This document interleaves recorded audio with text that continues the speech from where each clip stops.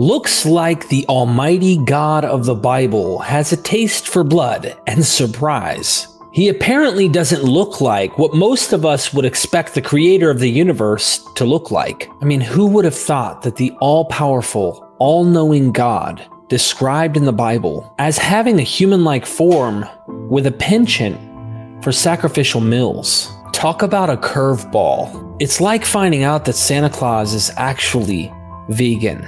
You're awesome. So God's being so concerned with food. This is something as well. But before we get to that, Ezekiel and Genesis, this is something I thought was fascinating because I always read the Bible as a Christian and always thought Genesis is the beginning, Revelation at the end. It's written in the chronological order in which they were really written or something, because you're not told all these things. But you mentioned about this in Ezekiel, it talks about this king, this ruler who says in his heart, which is like where you think in the ancient world, the organs, or your heart, which is down here, is actually where you think, not your brain. But we're not going to go there because I think you said that plenty of times on your other episodes. I really want to get something unique out of you in terms of this. So I will rise above the throne of God. I will sit upon, He wants to go up the holy mountain and sit on the throne of El, the high God. Yeah. Yeah. And this was written before Genesis's account, or Genesis. Yeah. So it's kind of complicated. So the story that we have so basically Genesis 2 and 3, the story of the expulsion from the Garden of Eden, it's not a fall, it's an expulsion, has a lot of similar motifs to a lot of material that we find in Ezekiel, and that material in Ezekiel is probably older. So that's probably, kind of 6th century, but drawing on an older motif, whereas the story that we find in Genesis is probably about 5th century. But they both share the same mythic kind of schema or trope, in which you have this, the first human who, across ancient Southwest Asian mythologies, the first human was generally understood to be a paradigm of the king. And the king was understood, the role of kingship, because a lot of these texts and myths were produced within royal high status contexts. So the first man is the paradigmatic man is the royal figure, the king, who is made and appointed to perform various tasks on behalf of the deity in the earthly realm. So the Ezekiel myth does talk about an anonymous ruler who, in the context in which we find the myth, is probably to be identified as one of the foreign kings that's harassing Yahweh's own people, like an Assyrian king or a Babylonian king, or possibly an Egyptian king, but probably Assyrian or Babylonian. And he says, I will ascend the holy mountains, I will make myself like a god. I will sit on the throne, on the seat of the gods in the divine council on the top of the holy mountain. And God, who here is the terms used for God are both El and Yahweh. He's like, no, you're not, I'm not having this at all. I'm going to, you're going to die like any mortal. You're not a god. One of the kind of qualities of divine nature in some ways is kind of perpetual immortality. So even if, like Baal, you die, you don't die forever. You don't stay dead. You come back. So this king is expelled from this holy mountain, which in Ezekiel is also called Eden. It's this beautiful garden of God. He's expelled and sent down into the underworld, where he obviously dies, and then his corpse is exhumed and trampled by enemies. So this is about kind of wiping him out in every possible way. In the ancient world, you only exist for as long as you're remembered. So even after death, you have a post-mortem existence and you continue to have a social relationship with the living. But if your tomb is desecrated, if your bones or your remains are destroyed, if you're eaten by wild animals and shat out on the ground, that basically is completely eradicating you in a material sense, and therefore you can no longer be remembered, and you no longer exist. So that's what happens to this king. But it looks like a lot of that myth that we find, in a way, that Genesis material and the Ezekiel material are both later reflections of what looks to be an earlier kind of mythic trope about one divine or semi-divine figure trying to usurp an older, more senior divine figure and kind of being taken to task for it. It just always excites me to learn this stuff.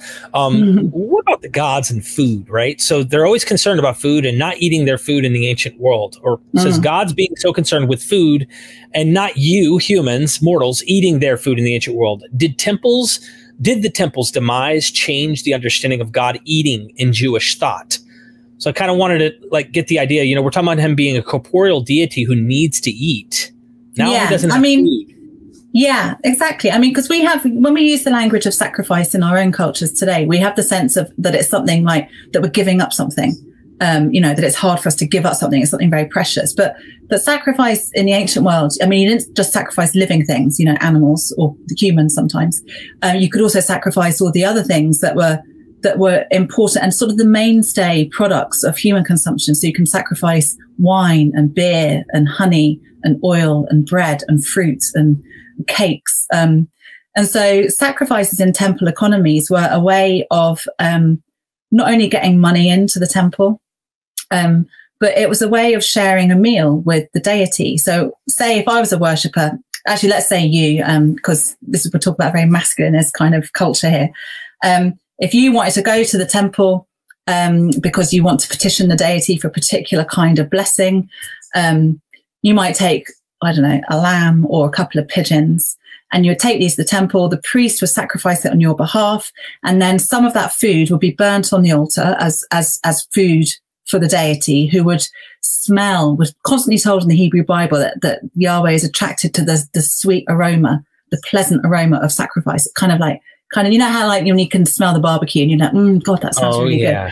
It's like that. So it calls the deity into this social relationship around the altar with humans. And so the deity would eat part of that sacrifice normally, and then the priests and other ritual officials would eat the rest, and then you would also get a little part as well. So you're kind of sharing in a meal with the deity, and this was a way of basically forging and maintaining a social relationship with the god. So just as the same way that food times, like meal times, are important social family occasions for all of us, think about the great, the big festivals that we celebrate, whether it's Thanksgiving or Christmas or whatever it is, food and a particular kind of feast is a focal part of that. And that's because it's about this sense of bringing a community, a group of people together. You forge and maintain social identities and relationships. And that's exactly what temple sacrifice was about. As far as the eating that really caught my attention, you did it really well in making me think of something I never thought about. And that is, God just got done flooding all humanity. Let's forget that there's earlier Mesopotamian myths that really give us the precedence for why this is. And they kind of give you a different reason in the biblical account, getting God off the hook for just being annoyed for noises and whatnot. But here is like this complete genocide of the human race. And here's this one guy he finds is like, well, you know what? I like Noah, okay? And his family can have this little group. Noah gets the barbecue up as soon as dry land comes up, and God smells it. Yeah. And am I correct in assessing this and saying God was ready to eradicate all, and then he smelt that meat and he said, why did I kill all these humans? It's not so much that he said, it's not so much he says, why did I kill all these humans? Because within the kind of narrative arc of that story, and obviously that story between Genesis 6 and 9 is drawing on all sorts of different other traditions. So it's been kind of edited and redacted and shaped into a kind of a narrative. But within that narrative frame, you've got the sense that God's not pissed off. He doesn't regret. He regrets that earlier, he floods the world because he regrets having made humankind, because they have become so corrupt, mainly through having sex with divine beings. But that's another story in Genesis 6 that we can talk about. But so when he smells the smell of the sacrifice, of Noah's sacrifice, it's then when he says that he decides that he will never again flood the earth. And not just he will never again destroy humankind, he will never again destroy living creatures. So it's a kind of a covenant, a relationship, an agreement with non-human life as well as with human life, which I think is quite an important theological point given the state of the world and the climate crisis at the moment. It's quite an important point, for these kind of particular Christians who think that the earth is ours to exploit, no matter what. I think that's a really important theological point in those particular traditions. About as far as the food goes, though, because they're so he's butthurt about Adam eating this fruit. It's obvious that food is so important in the ancient Near East for the gods. So I kind of wondered if that sacrifice he made to God, what made an impact where he kind of has this I've starved before, where I'm feeling like I'm dying, and then a fresh plate of barbecue comes before you, some really fresh cooked meal, and then it's I am thankful for everything. Like, I am willing to start over, a fresh start, because that food was everything to me. I wondered if that food played that kind of role in God's mind of like, you know what? Man is continually wicked. His heart's continually wicked. It says in the context there. So I'm thinking it's like, tomato, like, look, you made me some food and I'm really, I don't know if that made him convinced that he didn't want to do this anymore. I think because, again, within the narrative arc of the story, this is the first sacrifice that's offered. I mean, yes, you've got Cain and Abel offering their sacrifices in Genesis 4, but then that whole generation, so that's pre-flood humanity. They've been wiped out. Noah is the only one left. And so this is the first kind of bonding moment, that new agreement with the new humanity that is going to, stem from Noah and his kids and their families. And so, yeah, it's exactly that thing about sitting around a table and this idea of forging intense relationships, social relationships. That's exactly what's going on with that sacrifice. And it's, and it is, he smells the pleasing smell, and it pleases God. He wants sacrifices. So yeah, then fast forward to the destruction of the Jerusalem temple, first in the 6th century BCE, and then again in 70 CE.